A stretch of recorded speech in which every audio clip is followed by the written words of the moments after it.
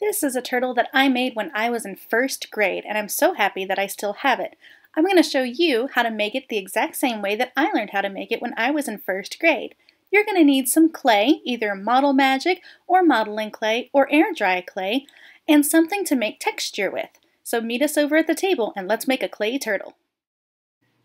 To start your clay turtles, you're going to need 5 pieces of clay that are about the size of a gumball. We're going to take 2 of those and we're going to turn them into slabs. A slab is a piece of clay that is kind of like a pancake.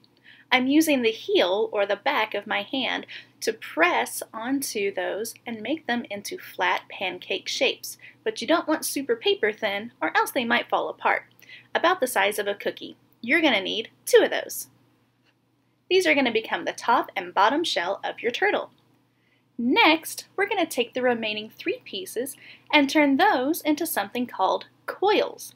A coil is a long piece of clay. You can either mold it in your hands or down onto the table. You'll notice that I'm moving my fingers apart and together to make sure I get all parts of the coil even. 2 of these are going to become your legs and 1 of them will become your head and tail.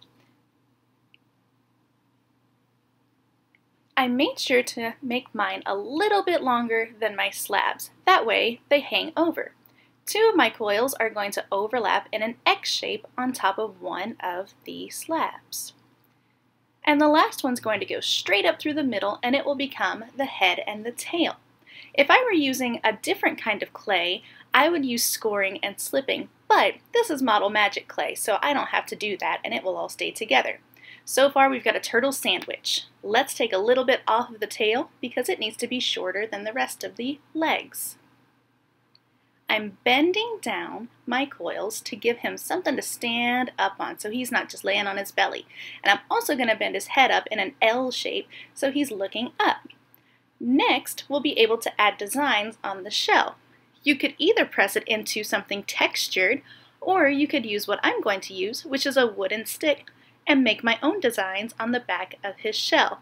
I'm just adding some simple lines and keeping it super simple and really easy.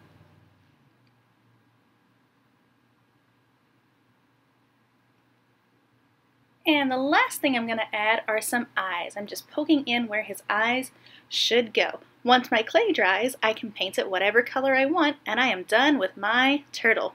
Have fun making yours!